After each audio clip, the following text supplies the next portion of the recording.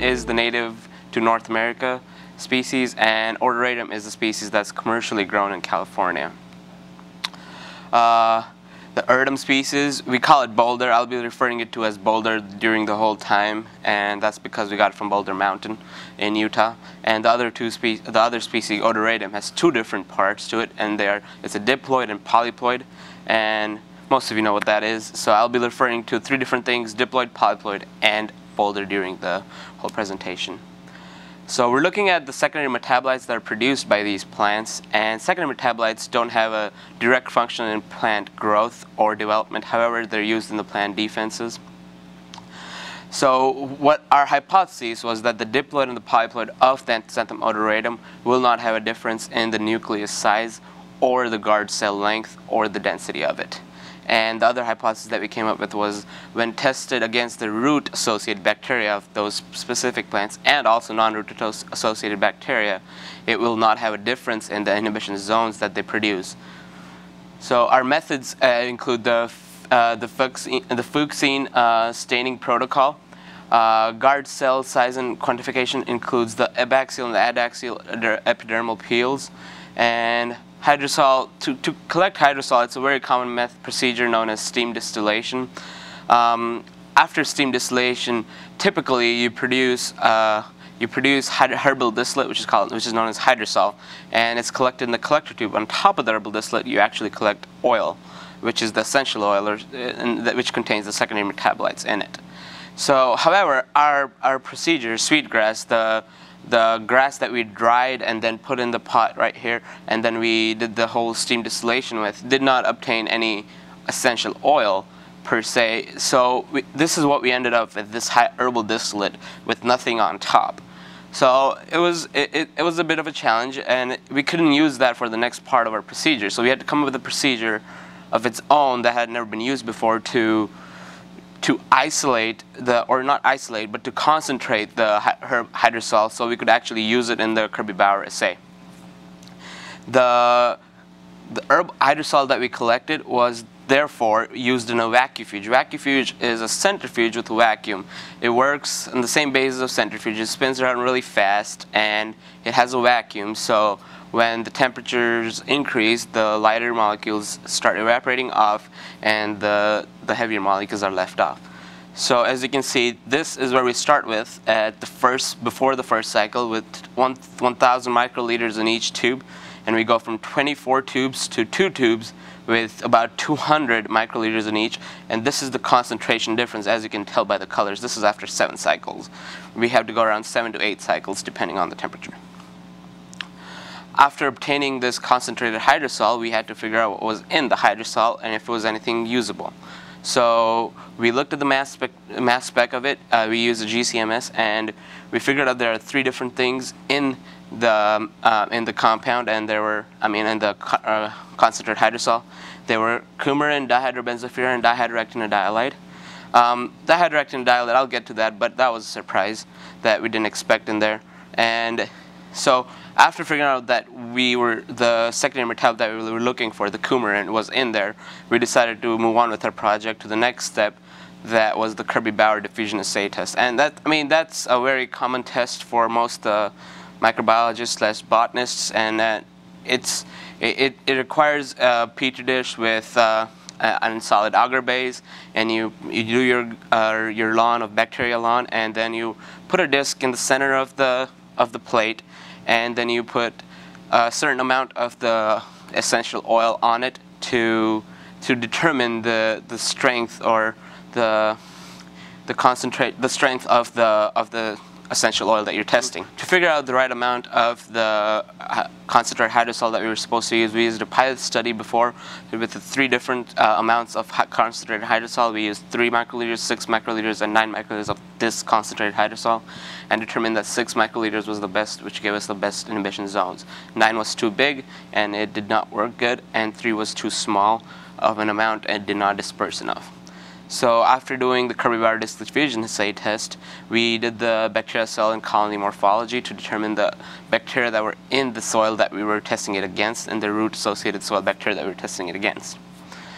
As you can see, our results, the nucleus, after the nucleus staining, there was no difference in the nucleus size of diploid or polyploid, which went on with our hypotheses, which agreed with our hypotheses.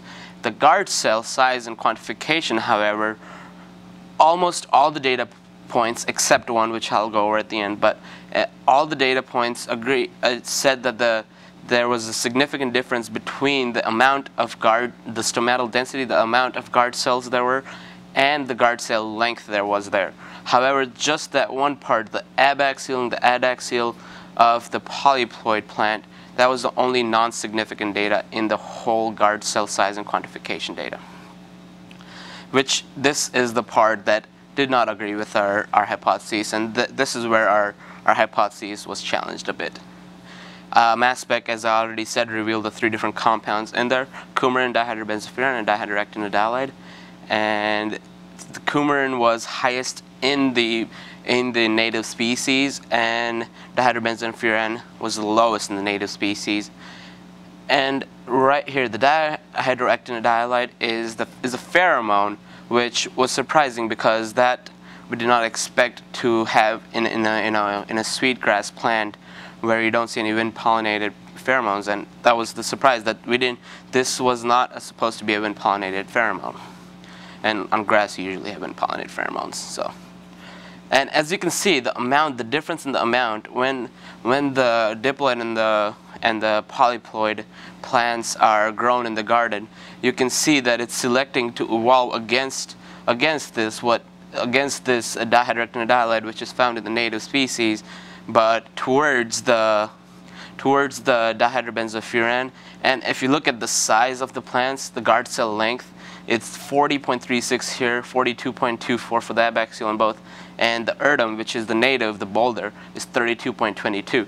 So when it's evolving towards the size of the plant, towards the dihydrobenzofuran, but it's not going towards the dihydroactinodiolide. So this is the Kirby-Bauer disc diffusion assay results that we had. Our mean inhibition zone sizes differed significantly, so that was great. However, even though they were a little bit small, they still had a significant difference between each other. So after looking at the graphs these are the graphs where we're looking at the number of plates with inhibition over the days when we measured them.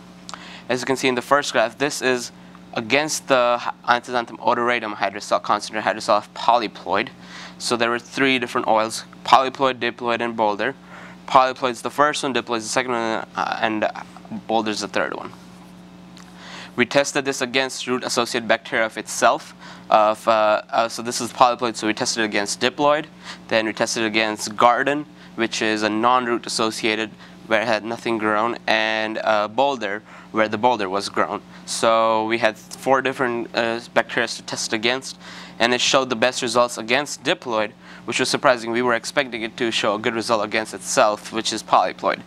And as you can see right here, the same deal. We did not expect this result either, and it shows that the Anthoxanthum odoratum, the diploid oil, the concentrated hydrosol, was best against the non-root associated bacteria, where the garden bacteria, and the boulder concentrated hydrosol, which is what we expected in all of them. However, this was the best result we got. It was most resistant against its own bacteria because it had grown in that environment. And as you can see, the boulder, the Anthoxanthum erdem root associated soil bacteria had the most inhibition zones over the time, and the other zones had died out faster. In our morphology, we grew our bacteria in a greenhouse, and therefore we had a varied temperature. And according to a teacher I met actually here in Botany, BSA 2013, said that that is because of the fact that you grew them in a greenhouse, and the varied temperatures allowed you to grow different bacteria in your plates, which was great because it gives you more variation and therefore more data. So like I said, part of our hypothesis was supported, part of it wasn't. The part that was supported was that the nucleus size remained the same in diploid and the diploid and polyploid. However, the guard cell length and the density did not.